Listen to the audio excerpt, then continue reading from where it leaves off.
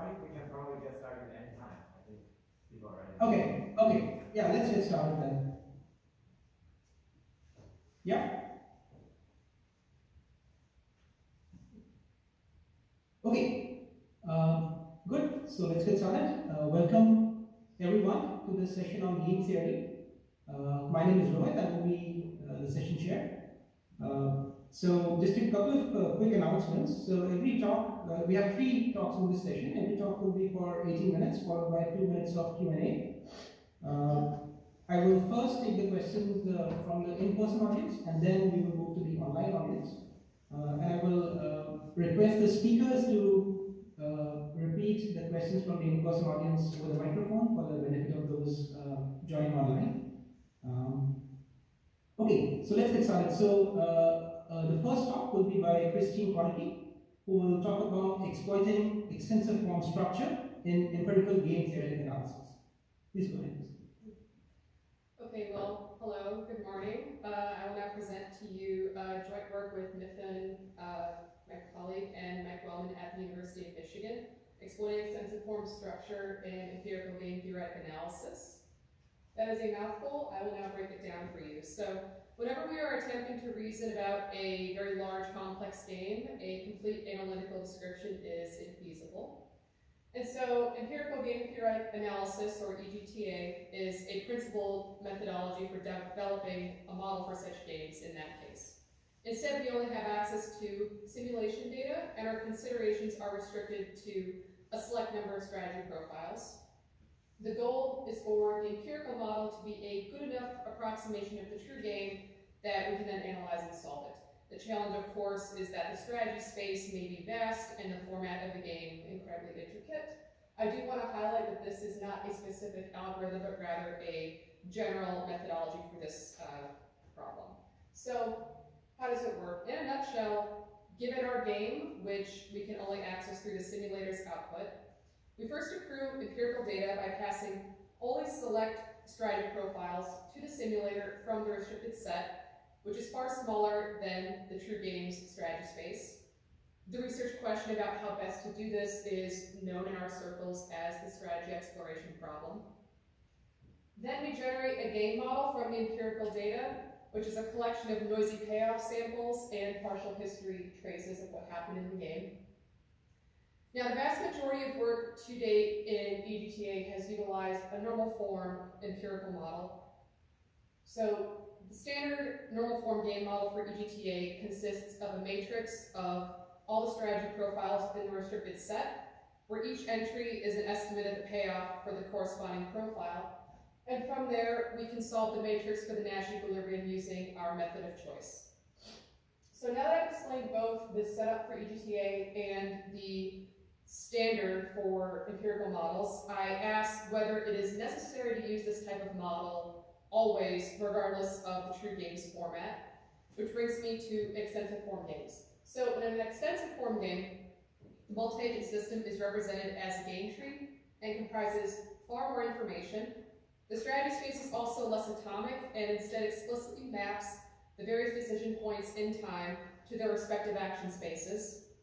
This complex domain makes the strategy space far more vast relative to the size of the state space. So for instance, if there were no constraints on time or within the environment, the game tree could conceivably be infinitely large. Other things that are explicitly represented in an extensive form game are information sets, highlighted in green, chance events, highlighted in blue, and then, unlike in the normal form model where the payoffs were explicitly tied to a strategy profile, they are instead all represented at the very bottom of the tree at the leaves, highlighted in pink. I note also that throughout this talk we assume perfect recall.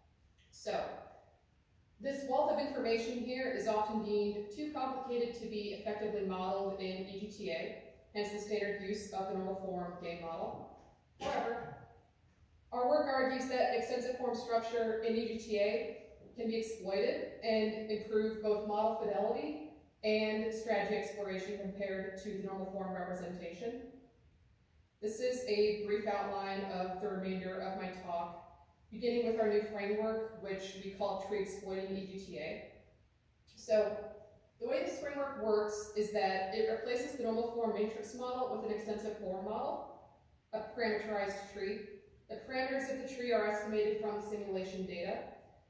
So instead of a model defined only by the various strategy profiles and their corresponding payoffs, we instead have one defined by a finer-grained expression of the observations, actions, and temporality that come to define a strategy profile. So to illustrate how tree exploiting EGTA works, I would utilize game 1 as my example. In this abstract game, we have 2 strategic players and nature. First, player 1 chooses from 10 possible actions. Then a chance event occurs, either A or B, corresponding to a discrete probability distribution contingent on what player 1 did. So in this instance, we have 10 of these discrete distributions. Then player 2 observes the event, but not player 1's choice, and then chooses from 10 possible actions depending on which event happened. So the game tree has 2 types of parameters. The rewards at the end of the tree that are highlighted in purple, that I will be referring to as utilities, just to avoid confusion with strategy payoffs, which will be more clear later. And then the conditional probability distributions for the chance nodes highlighted in green that yield our stochastic observations. One important feature of this model format is that the parameters are estimated using all of the relevant simulation data accrued up until that point, and not just data belonging to a specific strategy profile. So, as an illustration of what I mean, suppose I simulate one strategy profile 100 times, doesn't matter how many, I'm just saying 100, and let's say that the 2 possible paths through the tree are highlighted in pink, depending on which event happens, A or B. And let's say that we observed A some A sub 1 times. Now let's also say that we simulated a second strategy profile with the paths now highlighted in teal, and we observed A again, this time some A sub 2 times out of 100. So as you can see from where the arrows are, there's overlap on the way to the first chance node because player 1's choice was the same across both profiles. And so this allows us to estimate the probability distribution for this particular chance node using the number of A observations from both profiles, and then of course finding the complement for B, and then we have our parameter estimated and ready. And then we can estimate the utilities for each of those 3 leaves by taking the simple average of the noisy samples from the simulator over the number of times that each leaf was reached. And of course, we can take advantage of overlapping tree paths here too, as you can see in the leaf on the far right, where the pink and teal arrows overlap completely. So, as I just illustrated, tree exploiting EGTA is useful for estimation because I reuse some parts of the tree structure depending on how the strategy profiles overlap, meaning that my estimated payoff of a strategy profile relies on parameters estimated from all relevant strategy profiles. So in the previous case, we had 200 samples to contend with instead of just 100 per profile. And in computing the payoff, each of the leaf utilities is weighted by how frequently it is reached, depending on chance. And I should mention also that if we were attempting to estimate the payoff for a mixed strategy, then the leaf utilities would also be weighted by the reach probabilities for each of the strategic players as well. By contrast, the normal form model for the same strategy simply averages the noisy samples from just that single strategy profile. In this case, just 100 rounds of simulator output. And it is very easy to show that both of these estimates are unbiased estimators. So now we get to the main theoretical result of our paper. To understand what was actually in the theorem, I must first introduce epsilon, which is the worst case error across all players and strategies in estimating the payoffs, defined as on the previous slides. And we denote the errors this way to indicate which empirical model was used: the normal form matrix model with the subscript NF, the tree exploiting parameter model with the subscript TE. And we say that there exist these 2 positive quantities such that the ratio of the tree exploiting error and the normal form error is equivalent to 1 over the square root of a constant c. Now, c is a quantity strictly greater than 1 that is equivalent to the number of strategy profiles from from the restricted set, the overlap at least once with whatever profile yielded the worst case error for the tree exploiting model. So in other words, it measures the amount of overlap amongst the profiles in the restricted set. In our work, we proved that with high probability, the empirical gain corresponding to each model, again denoted with the subscript, was a uniform approximation of the true gain G. Putting all this together, we used uniform approximation to show that the tree exploiting model is a strictly tighter approximation of the true gain than the normal form model. So I've explained how we estimate the parameters for the empirical gain model essentially by filling in the blanks that are defined by the format of the model, i.e. what happens when and in what order, and the restricted set. But how do we know the shape of the tree, or where the information sets are, or what chance events are observed? Well, in addition to having a general knowledge of the rules, we assume that the partial history traces of the simulator tell us at least some of what happened from root to leaf in the true game, meaning that the model is in essence a coarse abstraction of the much larger true game. So to illustrate what I mean by that, here's a second example, game 2. It's larger than game 1. The gameplay in the first half, as you can probably see, is identical to what we saw in game 1. Player 1 goes first, A or B happens by chance, and then player 2 acts on whichever of the two chance events were observed. Then, in this game, a second chance event, C or D, occurs with a probability conditional on whatever happened on the path up until then. And then finally, player 1 observes only whether C or D occurred, in addition to its own actions, since we assume perfect recall, and then takes an action, and then the game ends.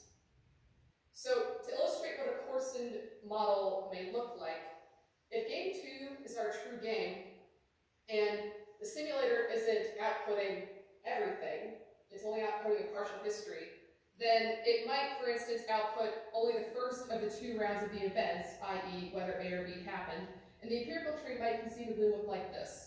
So you can see the second event is absent from the tree entirely. However, in order for the game to proceed, player 1's strategy at the decision points following player 2's actions must still be specified completely, even if the empirical game treats the actions at that point atomically with the tuples. So in other words, it's not recognizing whether or not a C or D happened or anything like that. It just, an action needs to be taken, and it's very similar to what we might be doing in the normal form game with our matrix. And the paper explains this abstraction idea in greater detail. I'm just highlighting it here to contextualize where our empirical game model is coming from. So now the theory's done. It's time for my experimental results. We wanted to compare how well the tree exploiting EGTA model estimates the true game with the baseline that uses the normal form payoff matrix. So in this plot, you are currently looking at the worst case estimation error over the course of a single run through of EGTA, averaged across multiple trials, and this was done on game 1, the example from earlier.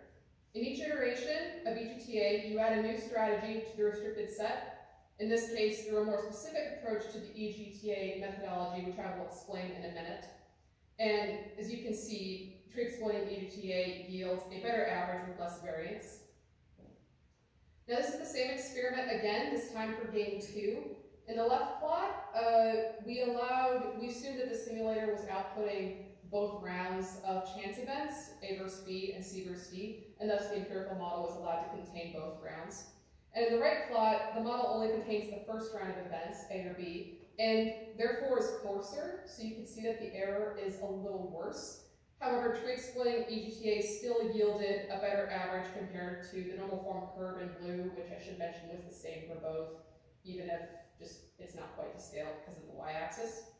This tells us that incorporating even some extensive form structure is beneficial for EGTA. So now the second part of my talk, I will focus on a specific approach to EGTA and how we incorporated extensive structure into it. So the policy space response oracles method, or PSRO, is an automated method for interleaving empirical gain modeling with a best response calculation using RL. It reworks the strategy exploration problem where instead of your job being to figure out how to add a new strategy to your restricted set, in that step, you specifically will compute a best response, and you're best responding to whatever solution came out of the game analysis step. And the game analysis step has now been replaced with an abstract solver of our choice. So most of the work done in that strategy exploration problem is now done there.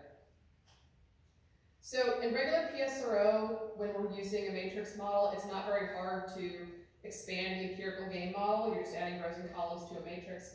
But if you're using an empirical game tree, if you're using a game tree as your empirical model, adding best responses to your tree is not so obvious.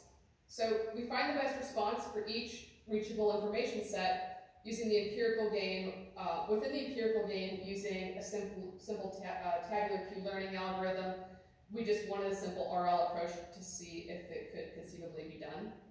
So for instance, if my empirical game tree currently looks like this, and these are my best responses, the one on the left for player 1, and then the one on the right for each of the information sets of player 2, then I can generate a variety of strategy combinations from the restricted set and the new best responses, which I've highlighted in different colors on the upper right. The empirical game tree now has all of these additional paths and chance nodes to consider, of course, but we can also reuse other parts of the tree. So in this way, we have additional data so that we can update the parameters we've already estimated, as you can see where the new colors overlap with the original dark gray. And so now in our second experiment, we wanted to combine the tree exploiting model with the new approach to finding the best response together in a framework that we called tree exploiting PSRO, and we wanted to compare its performance with the baseline, which is regular or normal form PSRO. So in this case, we were finding the Nash equilibrium of the empirical game for our meta strategy solver, and then finding a best response to it. We used two different solvers for the extensive form model, and in this plot, you are looking at the regret over time of that solution within the true game. For this plot, it was game 1. You're looking at the regret over each iteration of PSRO, which halts once no more new strategies can be added to the restricted set. And as you can see, tree exploiting PSRO converged more quickly. And this is the same experiment repeated for game 2, with the two different kinds of game models. Again, the one on the left matching the original, and the one on the right coarser and including only the first round of chance events. And again, we see that the regret converges sooner and to a lower value more quickly for tree exploiting PSRO, meaning there are some benefits to including even some extensive structure. Okay, so this concludes my presentation of our joint work, which is meant to be a first step on leveraging extensive structure for game reasoning and learning within the EGTA framework.